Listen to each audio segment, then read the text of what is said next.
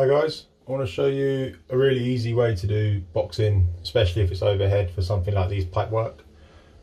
Basically, once you get your wall and ceiling plates on, or this could be the floor and wall if it was on the floor, you're going to want to cut your plasterboard to size so that it will go where you want it.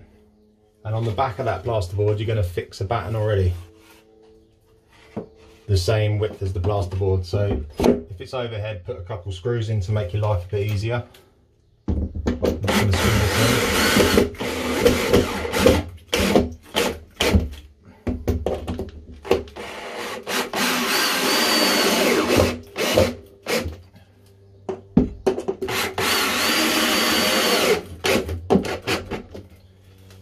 Just put a couple more screws in.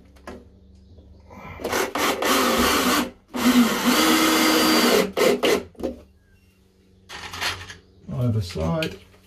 It's a bit awkward in here because it's a small space, but that just shows you how easy this method is. So after that, you get your bottom bit of plasterboard that you've cut, and you're going to put that on.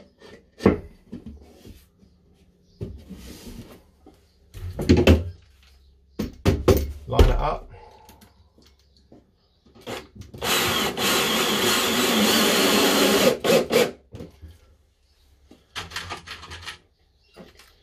And screw this one in.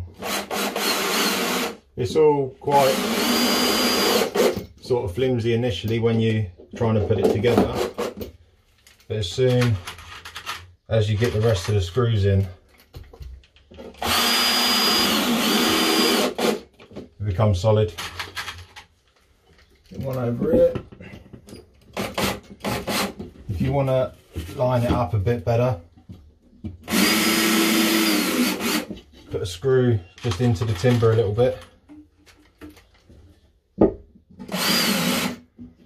and then just pull, well, quite in the timber, then just pull it out towards it, and then you can get a bit of a better,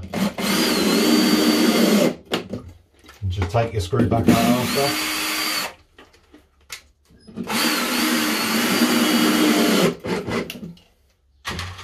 Just going to chuck a couple more screws in here.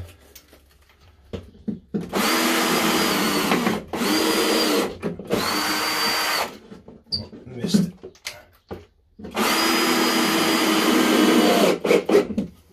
So I mean, I've not even got all the screws in yet and it's already solid.